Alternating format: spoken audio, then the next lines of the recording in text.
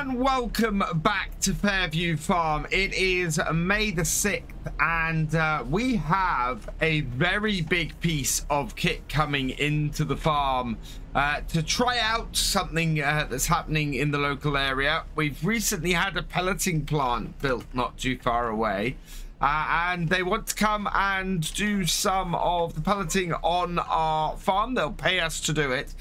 So what they've asked us to do is get some hay cut. They're going to be here in a couple of weeks. So what I'm trying to do at the moment is get the grass cut so that we can then go pellet, so that we can then get this equipment over here and get pellets made. So we're going to be cutting all 3 of our grass fields today and getting the tedder on them. It's quite exciting. It's going to be the biggest equipment that has ever been on this farm. I mean, our little reform here is the most powerful tractor we've ever had on the farm. And this is 110 horsepower.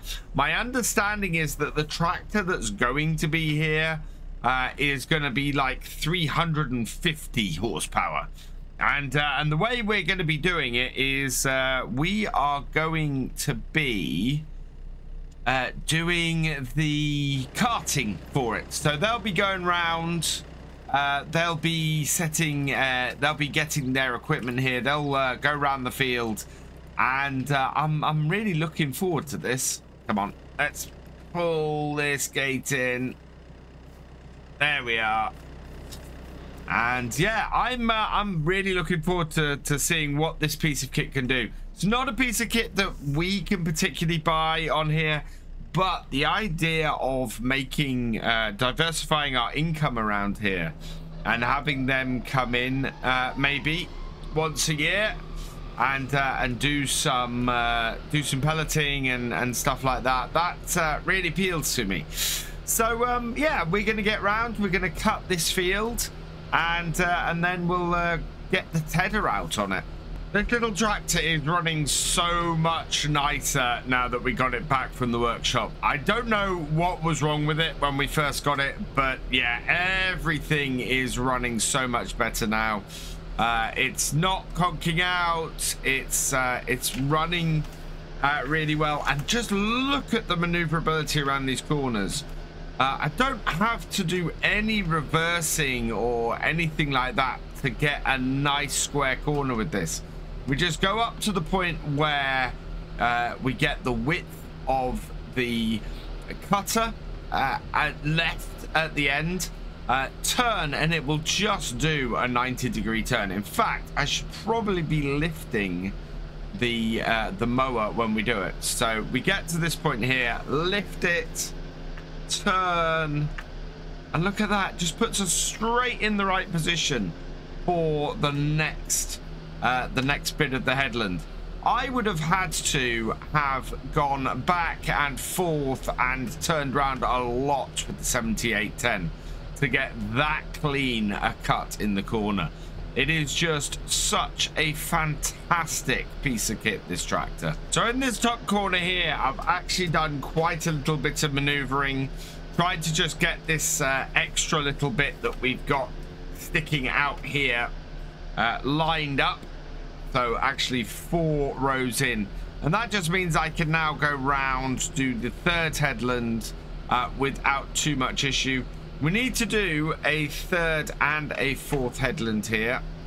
This new building is presenting a little bit of an interesting conundrum, and my maneuvering around here wasn't so great earlier, but yeah, it's just a little bit weird having to maneuver around this brand new shed that we got built over the last few months. This is our first cut of the year, and it's first cut we've had with this here. So learning how to best cut this field with this new bit sticking into here is quite interesting. I think we might end up just smoothing that corner off a little bit, just to make things just a touch easier on us. So I just about got this work figured out now. It is pick it up in the corner, turn around, try and keep as close in as I can, line myself up on the next one, down and in again.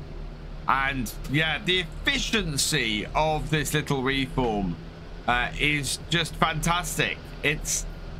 I was so stuck in my ways about whether I should have a tractor like this on the farm that actually having on the farm has been a massive surprise to me. I didn't realize that it could speed things up as much as it does. But then this tractor is very much built for this kind of work. It is a grass tractor, or tractor designed for doing hay and silage work, and specifically designed for doing it in mountainous terrain.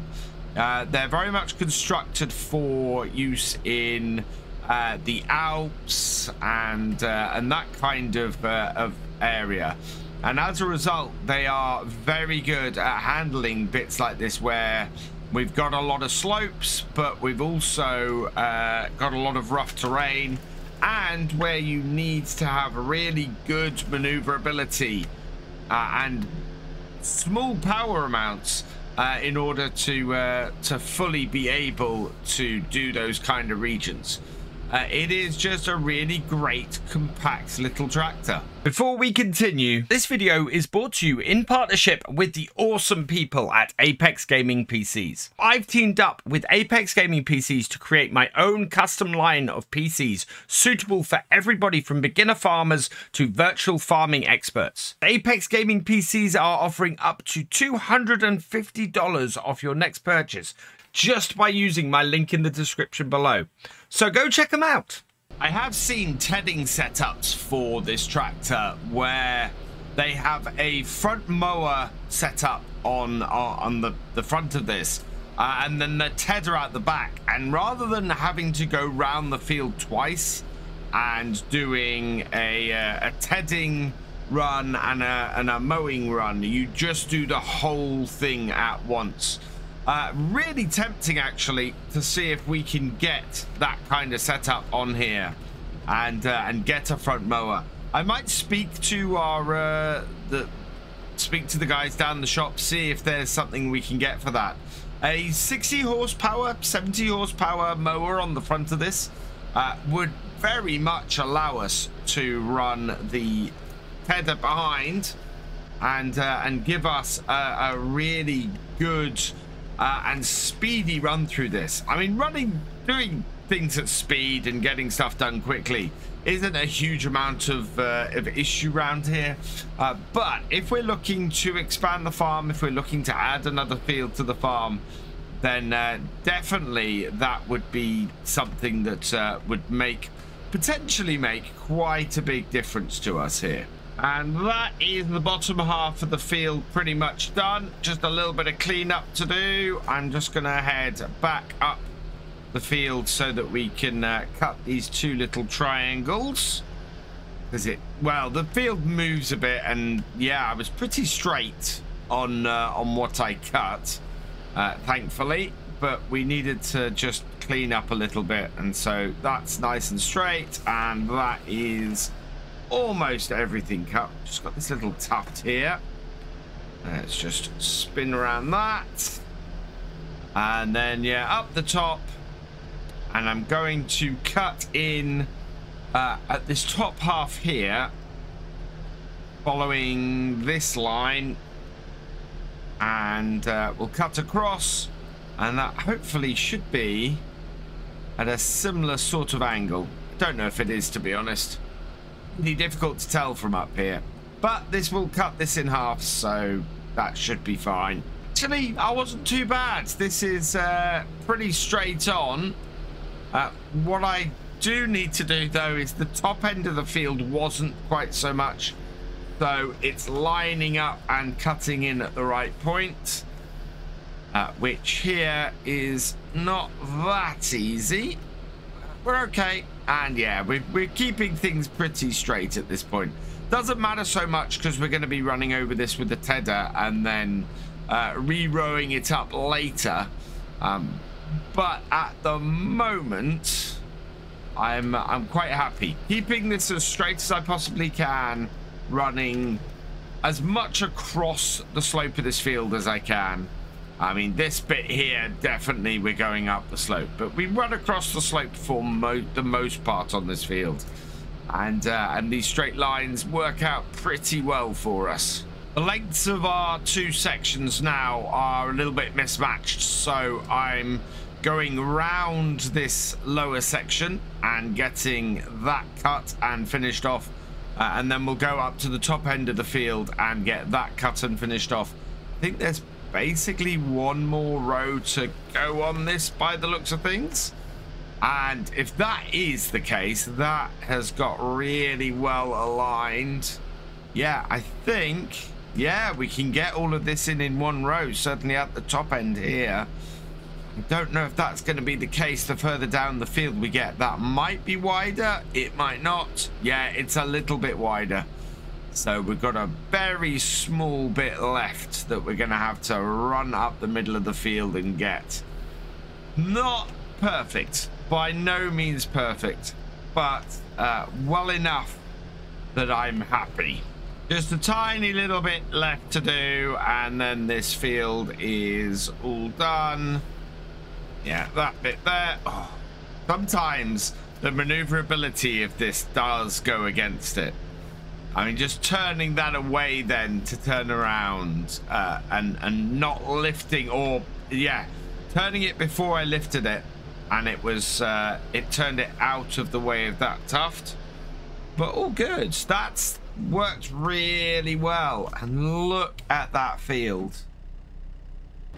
That is just immense. All of those rows of grass on here ready to be tethered.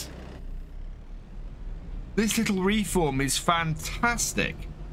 Just getting out the gate here and just having a look at the barley. This is growing very nicely. Oh, this is looking like a very healthy crop.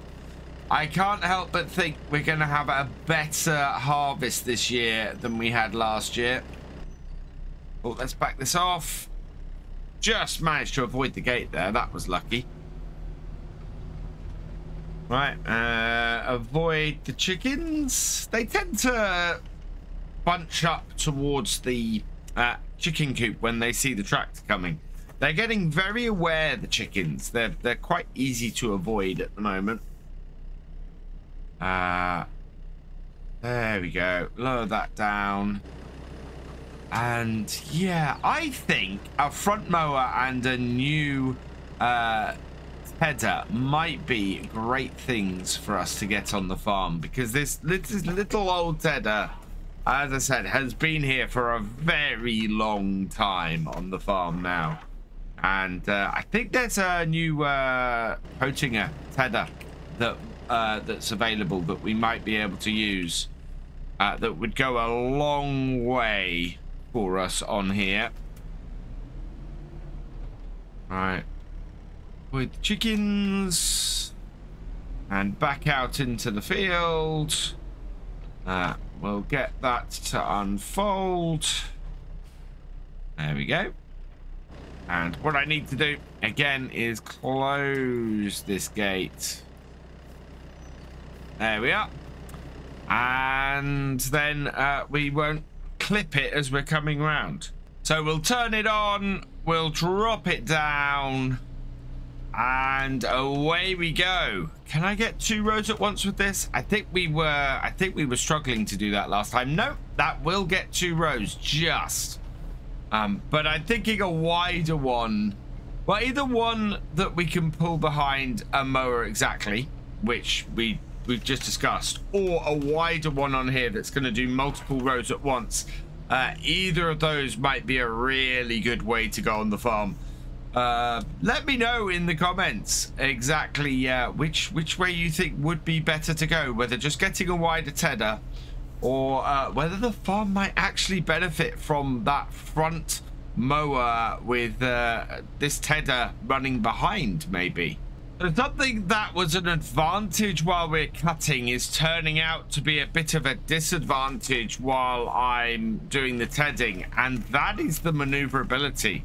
I'm struggling in places to make sure that I capture everything. for the most part, we're able to do 2 rows at once. But you can see here, some of these rows are a little bit wider. And so I have to go back down to a single row. And this is the thing that I'm finding with this. And this is what I was talking about, the possibility of getting a bigger tether. As we have a larger horsepower capability on this tractor, we are able to go a little bit bigger with the tether, and getting 2 or more rows might be really, really useful to us with it. So I don't know at the moment. It's something I am definitely going to have a think about. And when we come to do the other fields of hay later in the month, I think we're probably going to look and see exactly how we can improve our workflow here on the farm with this. Headland's just about all done, and it's already beginning to dry out quite nicely. We can already see the change in color on the grass. So I have no fear that when we come to get the machinery on here later in the month, of how well this will work. Let's see if we can get this done in 2 rows, stick closer to the other row, or the outer row. But yeah, that is pulling most of those rows together.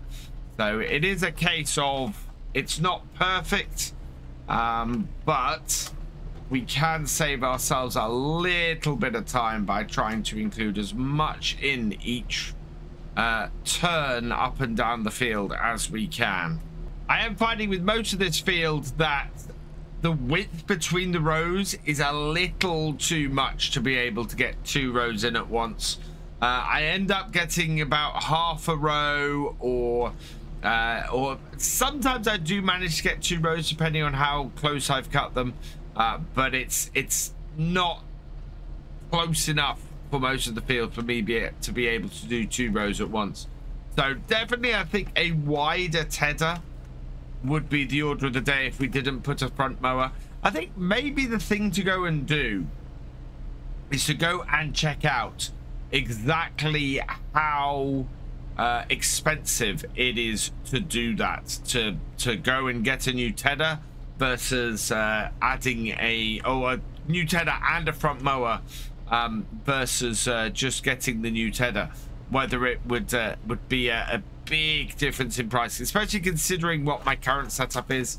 I also have a feeling that I might be able to get a front mower and then have with enough power left over for this tractor to be able to then also get a do a front and rear mowing combo with this, with our current mower. So yeah, a lot of it I think is going to be depending on and looking at it and seeing how much it is worth investing in that kind of setup. It'll be really interesting, and one thing's for sure, doing the rest of the fields this month, I don't think we're going to be doing it this way. I think we're going to be finding a way to be much more efficient at getting this job done.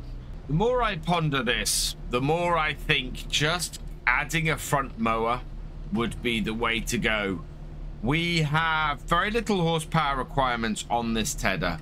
Adding a front mower for when we're doing this job would speed things up immensely. We'd have to do 1 pass around the whole field, and we'd be tedding as we went. But more importantly, adding a front mower while we're doing the silage would mean we could have a front and a rear mower and cut it in half the time. As long as we get one that will windrow as well, in the same way as our mower does at the moment, our rear mower does at the moment, then we would end up with a big time saving on that job as well. So I think that's what I'm going to go and speak to the shop about, and see what they say. Maybe we can get something that will work with this tractor, with our existing mower and with our existing tether, and will just save us time all round. Just a tiny little section up the top corner of the field here. And that will finish this off. That is really good. This little tractor, as I said, it has not yet failed to impress me at all. It is such a cracking little addition to the farm. Works so well on everything that we've needed it to do, and is just going to continue to work wonders here. I think I am going to go and see if we can get something for this front 3-point. There should be a mower, so I might do a vlog comparing that setup to this setup in the near future. Oh, what are you doing? You gonna move? Or am I gonna have to go around you? No, you're just wanting to stand there. Right, I'm gonna have to shoo the chickens out the way so that I can go and put this piece of kit back. I mean, what are you up to?